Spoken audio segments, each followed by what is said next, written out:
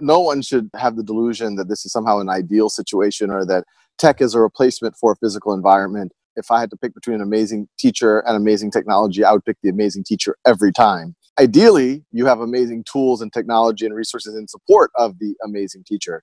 And it also should never be tech for tech's sake. It should always be, okay, there's some pedagogical goal, and then what are the tools at our disposal to reach it?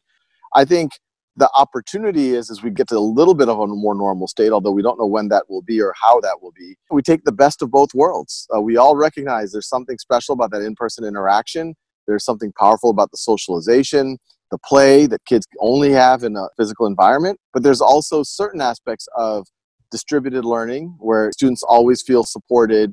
It can provide flexibility for teachers. Teachers can co-teach or teach a broader range of students or differentiate better for students. I think those are elements that we could try to keep.